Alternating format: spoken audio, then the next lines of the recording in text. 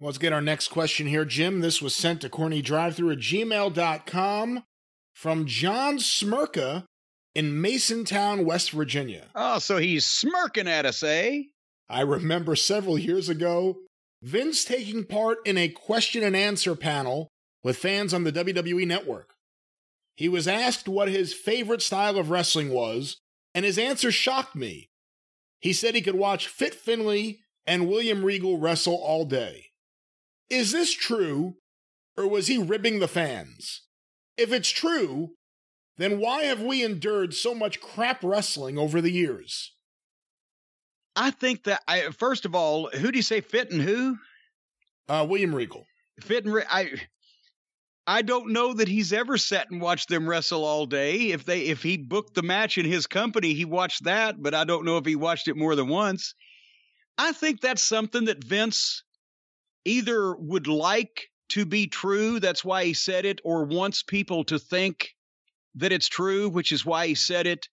But if you asked him to elaborate, he'd probably say, but that's just for folks like us that like the true sport of wrestling, but of course it won't sell, or something like that. That's what he'd follow it up with. So no, that is totally not the kind of wrestling that he's always had the vision of.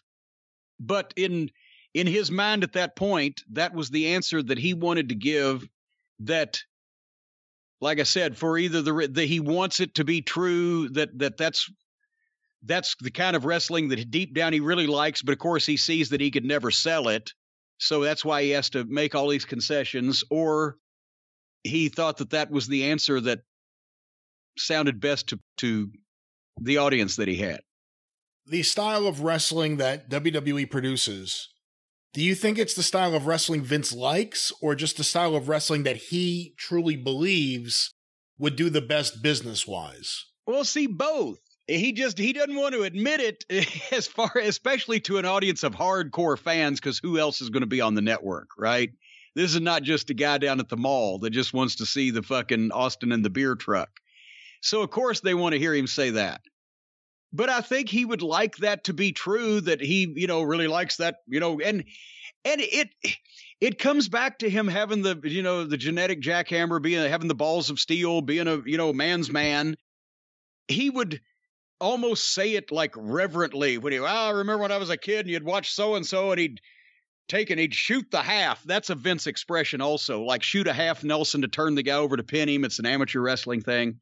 He'd shoot the half and he'd hook the guy and do this and do that. But he never made any attempt at promoting wrestling, anything like that. Even when his father was still alive and still the head of the company and he was an announcer, they weren't promoting the WWF had some of the hokiest wrestling in some cases in the country before Vince Jr. came along and got in charge. So they never promoted that, but it is what it is. Your time around Vince, was there ever a match that he raved about? I mean, was there ever something that you watched and you said, wow, Vince really loves this. This may be his favorite match? No, he never.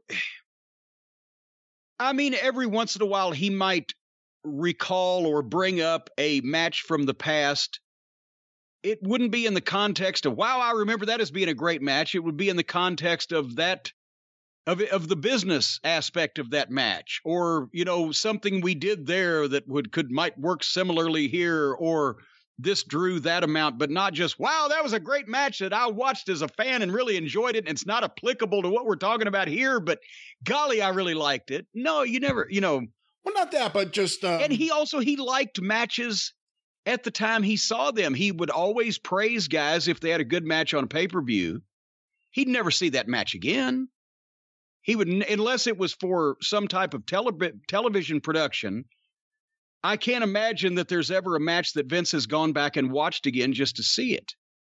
It would have to, if he sees something back from the past, it's because of a television or video project that they're working on. So it's not like he ever, I've said he absolutely, and this has been borne out other places, and he's told other people that they're now revealing in these interviews. He never watched anybody else's wrestling but his own. And he never really rewatched his own except for work. And then, he had his writing team. We would go through the shows and pick out, things that needed to be VTR'd or just write in the format package.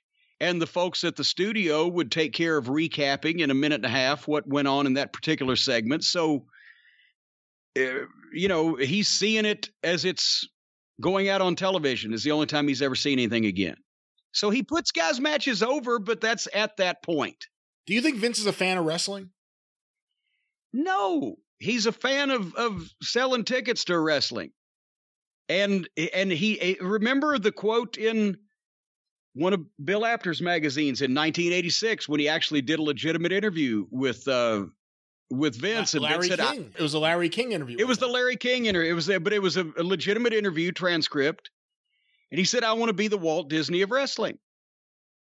And that's what, Walt Disney didn't have the most realistic mice, but they sure made the most money off of them. So he's always been about selling the sizzle, not the steak. But they also don't break kayfabe once you enter the world of Walt Disney World. Well, that's true. You can tackle one of those fucking mice and kick the shit out of him. He won't take his fucking head off. I don't know if they still do it, but for years when they hired a executive or a senior executive, they spent a day in Disney World in one of the outfits. So they understood what that was like. I'd have to make sure I got that job first before I put that.